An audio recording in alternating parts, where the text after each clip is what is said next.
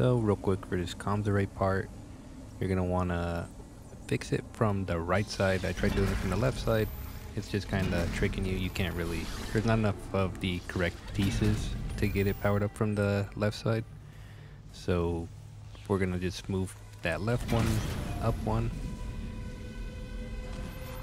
And then basically the only way to power it is from starting from that bottom right side. So we want to get a right up part.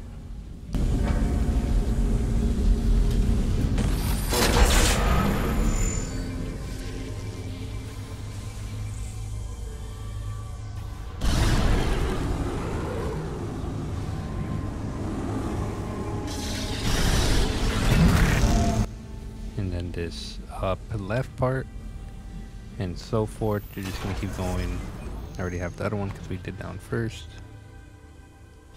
And then so now we need a upright part. And then I believe we just need one more right up part.